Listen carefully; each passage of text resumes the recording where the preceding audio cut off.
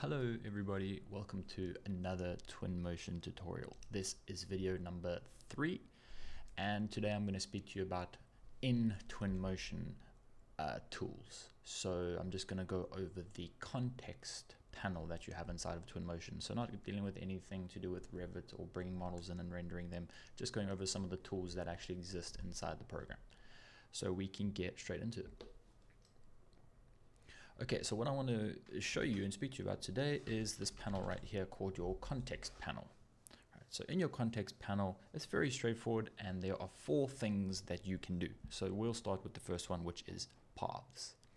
So paths, as the name suggests, is kind of for movement. And if I click on paths, I've got 4 different items here that I can create. Character, vehicle, bicycle, as well as custom paths. So I'll start with the character path. And I'll just get a little bit closer over here. So when you select these kinds of things, character path, also notice you've got this little section over here. This is kind of like your back button, you know, so you can go back to path, back to the context menu.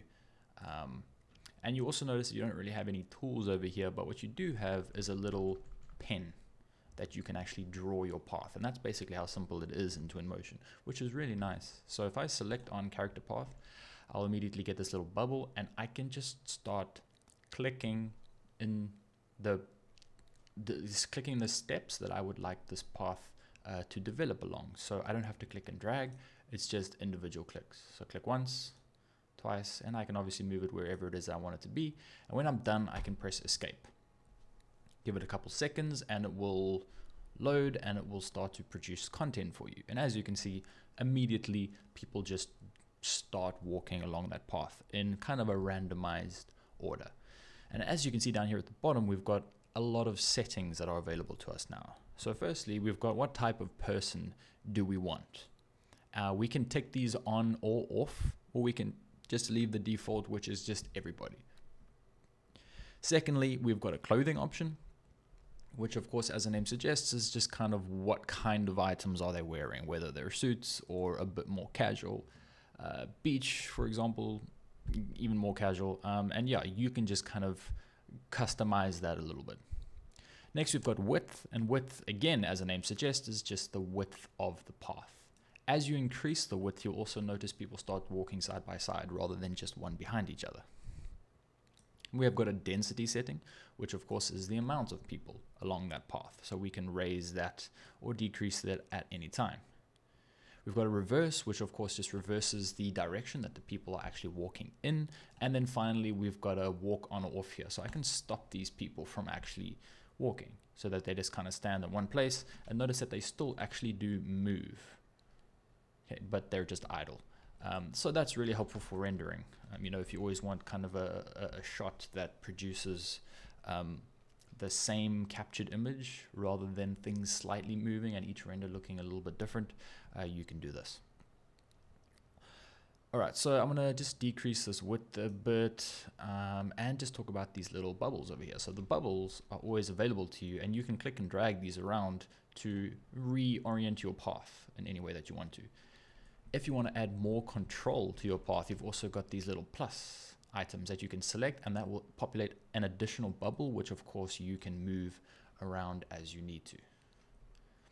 Okay, so if I deselect that and I want to select my path again, what I can do is just select any one of these bubbles and I get all of my settings down here back again.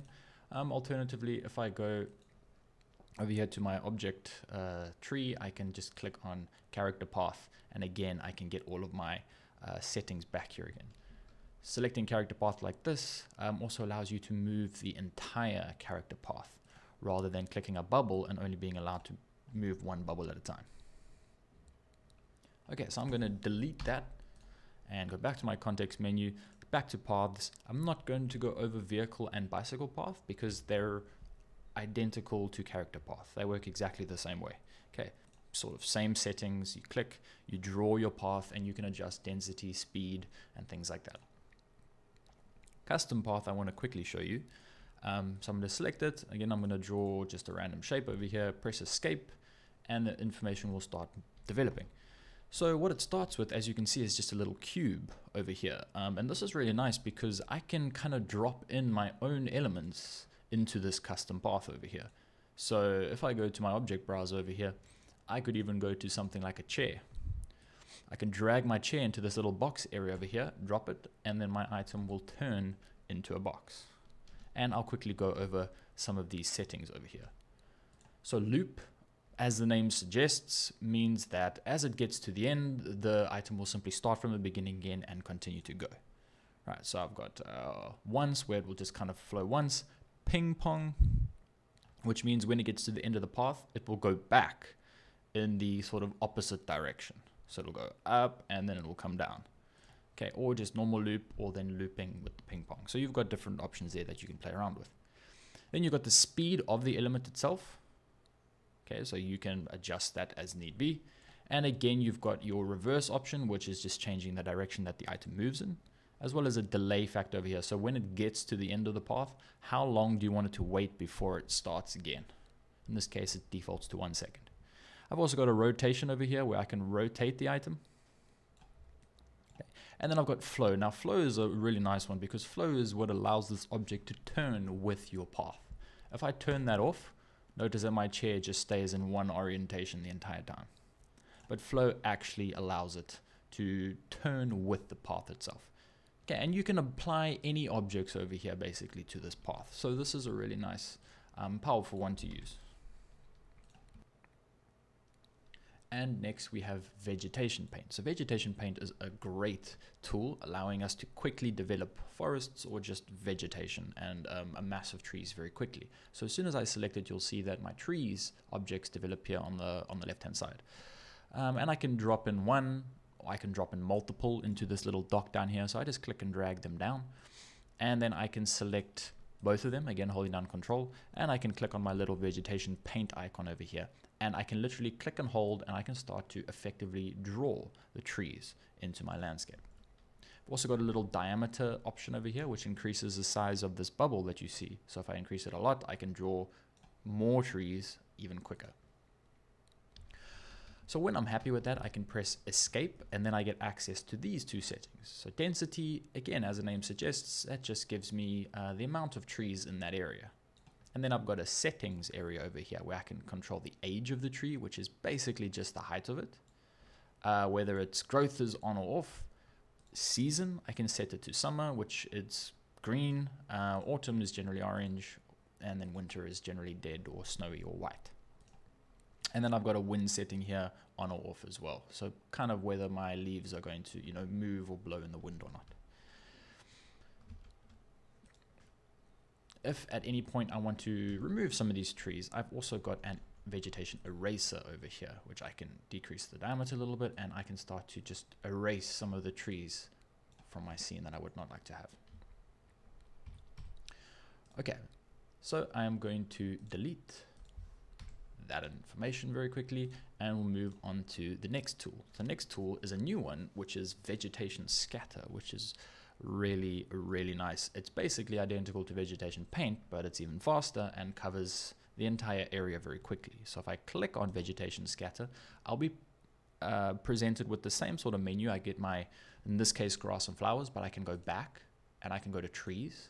And I've got my panel down here as well, which I can drag and drop my trees into. So again, I can do one tree, multiple trees. It's up to me.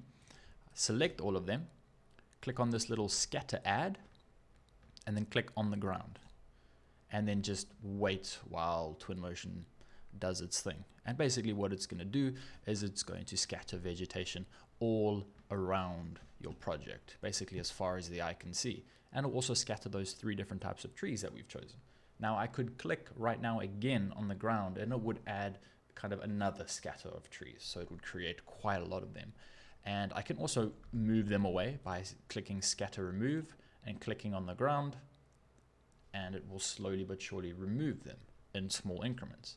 If I don't want to remove all of them, but I simply want to erase some of them, I can select Vegetation Eraser, and then again I can just draw, or I can just kind of paint over the ones that I don't want, so I can remove those from my scene.